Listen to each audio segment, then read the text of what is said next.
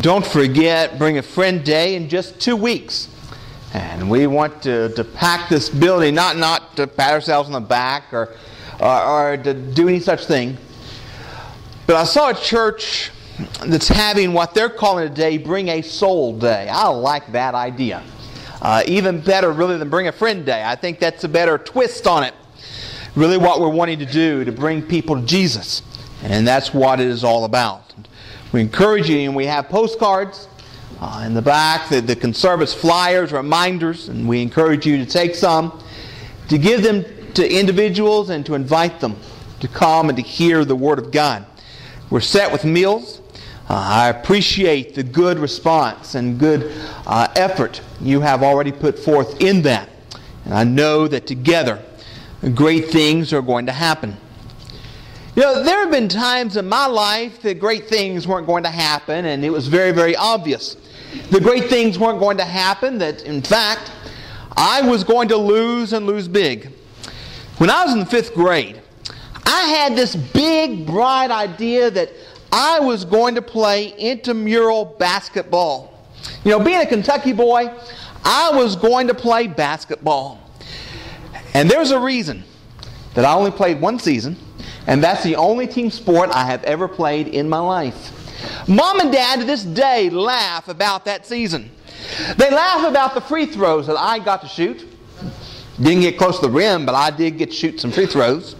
They laugh about the fact that I fouled a boy 5, 6, 7 times before the ref finally had to stop and call me for a foul. It was not a pretty picture. There are some serious times in life that it seemed that I was going to lose and lose big. You know, I don't know about in your life, I'm sure it's the same. But there have been times it seemed that sin was going to get the upper hand. There have been nights that I've lain awake over something I said or something I did. There have been times that I've been tormented night and day with temptation. And I'd say it's pretty much the same in your life. 5 years ago, I had a very serious health scare. I don't know if you're familiar with Guillain-Barré or not, but apparently that's what happened to my body. I contracted apparently a virus, and while my body was fighting that virus, it decided to attack my nervous system. And over a period of time, my legs stopped working altogether. I could not really walk. I was on a walker. And doctors were baffled. They were mystified as to what was taking place. I remember we went to West Virginia University, to their medical system there. I remember lying on a table. And there was a young med student. He was doing some testing and sticking needles all in my legs to see why they weren't working. The sound and all of that. And I remember we went and got the doctor who was actually over him. And they came back and they're looking at these test results and they're thinking Lou Gehrig's disease, ALS. When you talk about terrifying, you know, that's very scary. I've recovered from that, obviously, as most people with Guillain-Barré, at least if they're given a chance, do. And I'm thankful for that. But I learned then to trust God in a big way. I'm sure that if you look at your life, there have been some very big struggles.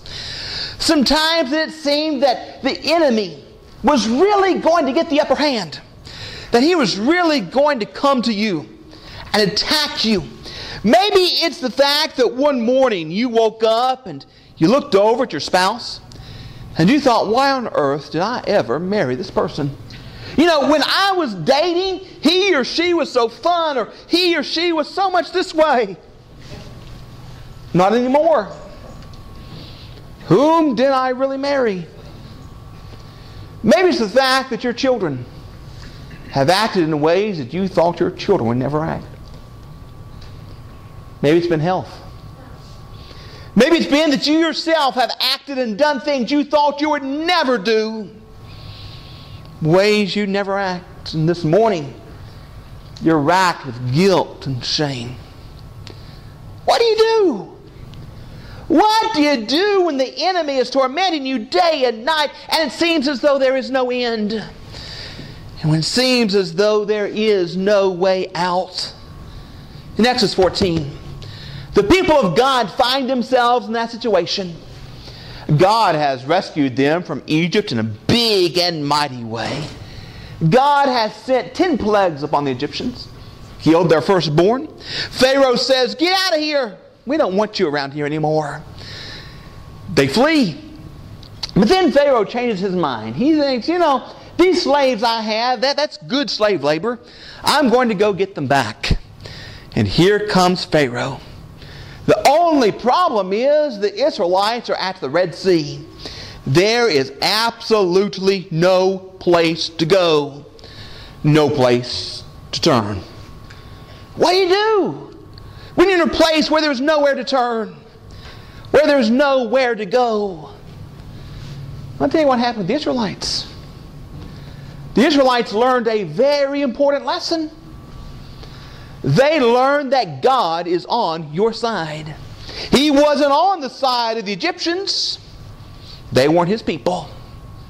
The Israelites were His people. And God was on their side to bless them over and over. This morning we're going to go to Exodus 14. We want to learn that lesson too. To hear the Word of God, to hear that God is on our side and that God will fight for us. Go with me to Exodus 14, 13. The people are surrounded. Sea in front of them. Pharaoh behind them. All his army. And Moses said to the people, "Do not be afraid. Stand still and see the salvation of the Lord, which He will accomplish for you today. For the Egyptians whom you see today, you will never see again no more. The Lord will fight for you, and you shall hold your peace." Brothers and sisters, what Moses says here does not make a lick of sense to me whatsoever. There is this great army coming up behind them. The world's superpower. Do you see what he says? Do not be afraid. Well, let me tell you something. If I'm standing at a sea and Al-Qaeda's behind me, I'm going to be afraid. Aren't you? Here come the North Koreans. Don't be afraid of them. The Russians a few years ago, here they come. They got their nukes, but don't be afraid of them. Do you realize that's what Moses is saying? Here comes the world superpower. Don't you be afraid. And then he says, stand still. Let me tell you something. If there's a superpower behind me, this fat boy could run. Okay? But Moses says, don't you do it. Stand still. Just wait. That doesn't make a lick of sense. Don't be afraid, stand still. You know why it makes sense though, don't you? God is going to fight for them. There is no way on this earth you Israelites can fight. Moses cannot fight this army. He knows it. The Israelites know it. And what they have to learn is they cannot do it. But God can. Don't be afraid. Stand still. And you will see today the salvation of the Lord. The Lord will fight for you. These people who are troubling you, you shall see no more. And the Lord said to Moses, why do you cry to me? Tell the children of Israel to go forward. But lift up your rod and stretch out your hand over the sea and divide it. And the children of Israel shall go on dry ground through the midst of the sea. Moses, the Lord says, why are you crying up to me? Don't you remember what I just did back in Egypt? Don't you remember that darkness? Don't you remember the frogs and the flies and the lice and the hail and the death of the firstborn? Don't you remember, Moses? Don't the people remember? You know, it almost seems to me as though God's somewhat exasperated. Where's your faith? You've seen already what I can do. Just give me a chance. I'm going to do it again. But notice what he tells them. Moses, you lift up your staff. The children of Israel are going to cross on dry ground. Dry ground. They're not going to cross on muddy ground where you can tell the water's been. But the power of God is so great.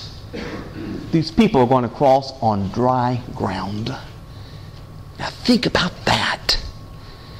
God is going to show that He has enough power, not just to get His people through the sea. He's going to do it. But He's going to take them across on dry ground, as though the water has never been there in the first place. And I indeed, verse 17, will harden the hearts of the Egyptians, and they shall follow them. So I will gain honor over Pharaoh and over all his army, his chariots, and his horsemen. Pharaoh's not going to do too well. God says that. God is going to have the honor. Then the Egyptians shall know that I am the Lord, not their gods, but I am, when I have gained honor for myself over Pharaoh, his chariots, and his horsemen. And the angel of God, who went before the camp of Israel, moved and went behind them. And the pillar of cloud went from before them and stood behind them. So it came between the camp of the Egyptians and the camp of the Israelites. And thus it was a cloud and darkness to the one, and it gave light by night to the other. So the one did not come near the other all that night. A line of demarcation. You understand the crossing the Red Sea is a line of demarcation of the people of God. Paul says that in 1 Corinthians 10. The people were baptized in the sea with Moses. Line of demarcation. But here, the angel of God is showing who are the people of God and who are not. He's separating them so that the Egyptians cannot come and harm His people. Then Moses stretched out his hand over the sea, and the Lord caused the sea to go back by a strong east wind all that night, and made the sea into dry land, and the waters were divided. So the children of Israel went in the midst of the sea on the dry ground, and the waters were a wall on them to their right and on their left. Can you imagine that faith? You know, there's a part of me that says if I were in their shoes, I'd almost rather take my chances with the Egyptians than to go across that sea where the water's all around me. I hate water. I don't want to drown. And it's all around them, on their right and on their left. But yet they go forward in faith. And the Egyptians thought they could do it too, didn't they? Verse 23. The Egyptians pursued and went after them in the midst of the sea, all Pharaoh's horses, his chariots, and his horsemen. Now it came to pass in the morning watch, the Lord looked down upon the army of the Egyptians, the pillar of cloud and fire, and it troubled the army of the Egyptians, and it took off their chariot wheels, so that they drove them with difficulty. And the Egyptians said, "Let us flee from the face of Israel, for the Lord fights for them against the Egyptians." The Lord said to Moses, "Stretch out your hand over the sea, that the waters may come back upon the Egyptians, on their chariots and on their horsemen." And Moses stretched out his hand over the sea, and when the morning appeared, the sea returned to its full depth, while the Egyptians were fleeing into it. So the Lord overthrew the Egyptians in the midst of the sea. The waters returned and covered the chariots, the horsemen, and all the army of Pharaoh that came to the sea after them. Not so much as one of them remained. Pharaoh wants these slaves back. Pharaoh thinks, I can go in after them as well. God looks down from heaven. He sees what's taking place. God knows what's taking place, of course. But as Moses writes here, the Lord looks down from heaven and He sees it. He troubles their chariots. Their chariots can't move in that ground. The New King James says their wheels come off. We don't know exactly what the Hebrew means there. But somehow their chariots become troubled. They can't move. And that water that was held back for the Israelites to cross, it comes back over them. And I love what Moses records here. Not so much as one of them remained. Not even one. You see, God was on their side. And God said, not one of them will live. And brother, let me tell you something. When God says it, that's pretty much the way it's going to be. You know that. And so when God said these Egyptians are not going to live, they're not going to do this, it did happen. Because God had said. But the children of Israel, verse 29, had walked on dry land in the midst of the sea, and the waters were a wall to them on their right hand and on their left. So the Lord saved Israel that day out of the hand of the Egyptians. And Israel saw the Egyptians dead on the seashore. Can you imagine standing there and seeing all these dead bodies coming up on the seashore? Really? What a powerful reminder of the greatness and majesty, power of God. How that God had saved your people because God was on your side. Because God had decreed that He would save you, but He would not save the Egyptians.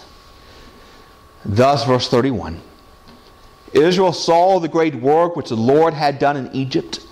So the people feared the Lord and believed the Lord and His servant Moses. What a powerful truth. How the Israelites were at the end. It was over.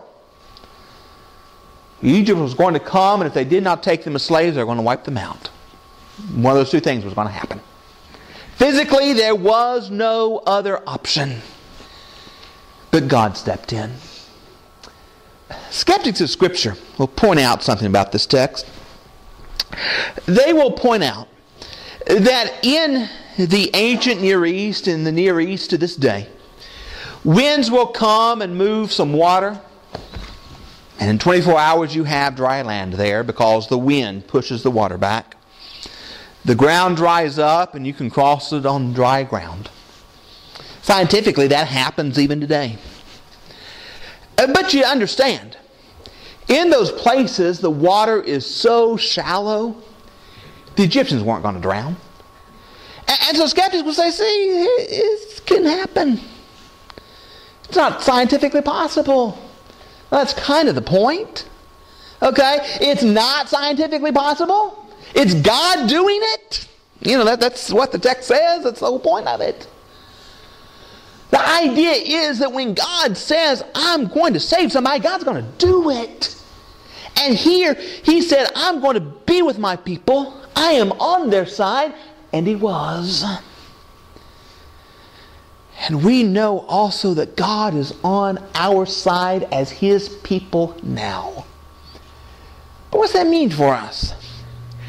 You know, is it simply a fact that we come and we hear a good sermon on the crossing the Red Sea and we can go home and feel good about ourselves? I don't think so. I really don't. You know, as I read this narrative, there was something that strikes me about it as I read through there. The Israelites couldn't just stand there on the seashore. If they did, I don't care if the sea was parted or not, they were going to die or be taken captive. God gives them very strict instructions. These Israelites have some things they have to do. And I believe we also have some things to do. And what I want to suggest this morning is that when we're facing the enemy, when our back is against the wall, we do what the Israelites did. We did the exact same thing that they did because God was on their side. What do we need to do? In the first place, you understand that what we have to do is we have to listen to God. Because God is on our side, we absolutely must listen to God. Moses listens to God. And God tells Moses two things here. One, God tells Moses precisely what he should do, what Moses should do. And B, God tells Moses exactly what he, that is God, is going to do. So, here's what happens. God says, okay, Moses, you stretch out your staff, you do what I tell you to do, and I'm going to have honor. And so he tells him both what to do himself and what God is going to do. Yeah, I understand. We're thinking about God, listening to God, that God's not going to come in some audible voice and speak to us. He does it through Scripture. You know that. So, how do we need to hear God? We need to remember what God has said. In the first place, we need to remember what God has told us to do. Moses could not simply sit there. Moses had to stretch out his staff over the sea. The children of Israel had to cross the sea in order to get away from the Egyptians. We're going to think more about that in a moment, what we need to do. But also, we need to remember what God has told us He will do. It's not just that God gave Moses instructions, said, Moses, do this. He did. But then God says, here's what I'm going to do if you do this. And likewise, we need to remember the great promises of God. I love Romans 16:20. Paul, writing to the Roman church, says, the God of peace will crush Satan under your feet shortly. Is that not a beautiful thought? The God of peace will soon crush Satan under your feet. And then we know Hebrews 13:5 and 6. There, if you start in the middle of verse 5, He Himself has said, I will never leave you nor forsake you. So we may boldly say, the Lord is my helper. I will not fear. What can man do to me? We may boldly say, the Lord is my helper. What can man do to me? Standing there at the seashore, the Red Sea in front of you, Pharaoh's army behind you, it might have seemed that man could do a great deal of things to these Israelites. But God steps in and says, they're not gonna. And you know too, that man can do nothing to us. Oh, they can kill the body. Yeah, I understand that. But not us. They can't get to us, who we are. What can man do to me? You can harm the body. Not going to get me. The promise of God. Because God is on our side, we need to listen to God. Also, because God is on our side, we need to trust God. We need to trust God. I've alluded to it, but can you imagine how much faith it took to cross the Red Sea? Seriously. To go into that sea with that water all around you. Moses, what happens when that wind stops blowing? Moses, what happens when this water comes back? It took a lot of faith. But yet the Israelites crossed in faith and God rewarded them. Brothers and sisters, we need to trust in God. The people of God have always trusted God. I love the book of Job. I love that book. And one of my favorite statements is Job 13:15. Though he slay me, yet will I trust in him. Job erroneously believes that God is causing all his suffering. Read the book. Job believes this is all God's doing, that God's doing it to him. And with that mindset, what a great statement of faith Job 13:15 is. Though he slay me, yet will I trust in him. Job knew where to put his confidence. He doesn't know that Satan went to God like we do and that Satan's tormenting him. He doesn't understand that. Don't know that he ever got that. But he knows this, that he can put his trust and faith in God. And that's where trust and faith needs to be. Not in man, not in physicians, not in anyone else but in God. Though he slay me, yet will I trust in him. Hebrews 11 is rich. Now verse 13, thinking about great faith, we read of the patriarchs. These all died in faith, not having received the promises, but having seen them afar off, were assured of them, embraced them, and confessed that they were strangers and pilgrims on the earth. Not having received the promises, but having seen them afar off. Not with their eyes, brethren. They didn't see it physically. They trusted God. They knew God said, I'm going to do this. And that was as good as done. Same thing with Jesus in Bible class this morning. God decreed it was as good as done. These patriarchs could die in faith, seeing the promises by faith, because they knew God's word was golden and knew that God would do precisely what God said to do. He would do. How then do we get that faith? How do we really trust God? I think there are 3 steps in trusting God, or 3 we're going to talk about this morning. The first is this. We can remember how God dealt with biblical characters. We can remember His faithfulness, His power, when biblical characters were tested. Think about Daniel there in the lion's den. How that Daniel continued to pray every day even though he'd been warned not to. How that King Darius took Daniel and threw him into a den of lions. How that God came and shut their mouths. You think of Shadrach, Meshach, and Abednego, who said, O King Nebuchadnezzar, we will not bow down to your golden image. Nebuchadnezzar has that furnace turned up way hotter than usual. Even the men throwing them in die. But they're walking around and there's an angel in there.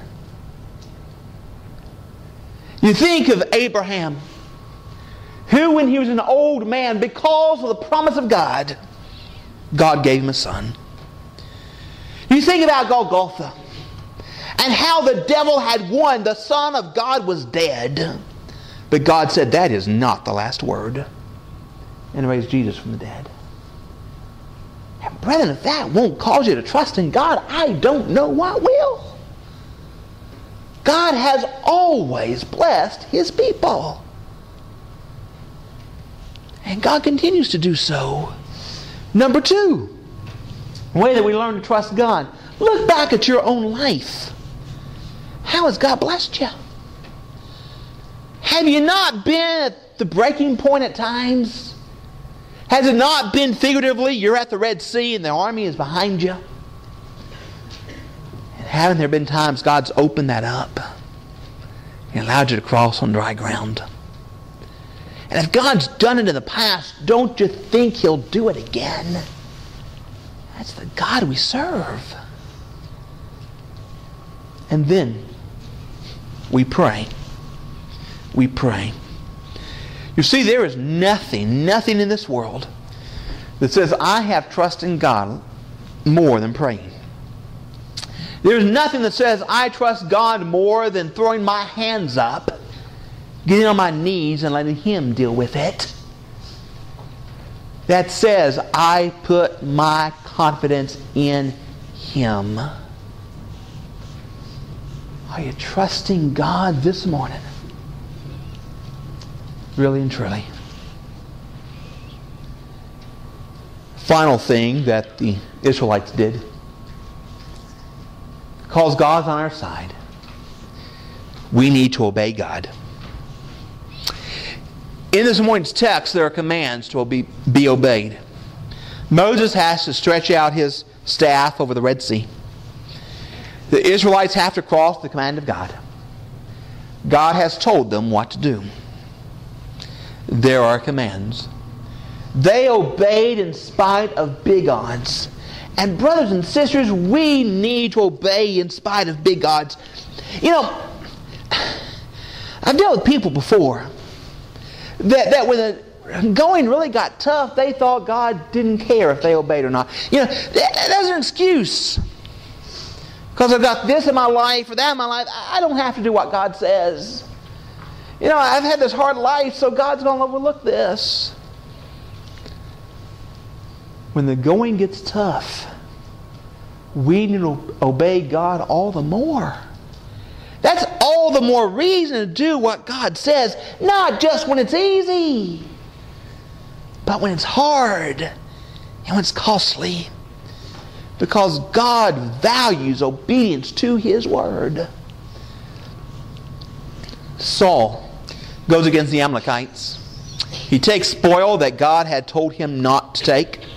Samuel meets him as he's going back home. And Samuel says, whoa, wait a minute. What's this burning of the cattle I hear? What's going on? You remember what Saul said? Oh, I'm going to offer these in sacrifice to God. God's going to be so happy with me. Do you remember what the word of the Lord through Samuel was? Has the Lord as great delight in burnt offerings and sacrifices as in obeying the voice of the Lord? Behold, to obey is better than sacrifice, and to heed than the fat of rams. 1 Samuel 15:22. God, through Samuel the prophet, says, Saul, I wanted you to obey me above everything else. You do what I say. And brethren, can we as the people of God do anything less than to obey the word of the Lord? Acts 5:29. Oh, we quote this in different contexts all the time, talking about laws of the land.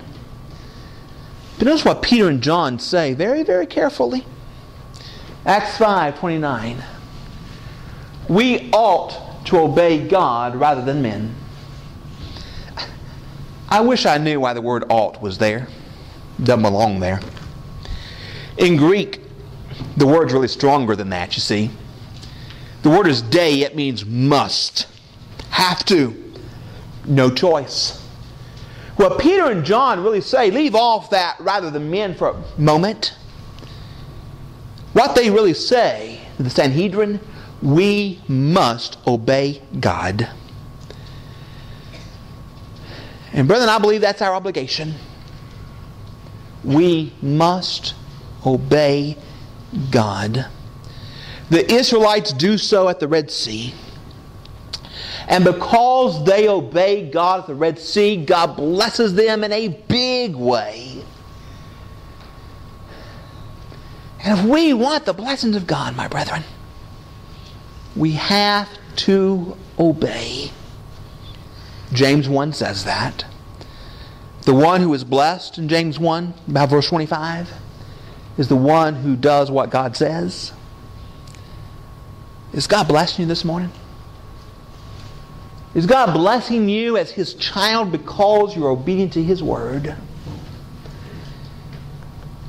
Do you need to come this morning and receive the great blessings of God? To receive salvation from sin because you turn from sin. You repent of your sin. And you're baptized into Jesus to have your sins remitted. You're a child of God and need the prayers of this good church, that God might bless you, that we together can help you deal with sin, and that God can richly bless you in your life. If you need to come this morning, won't you come right now as we stand and sing?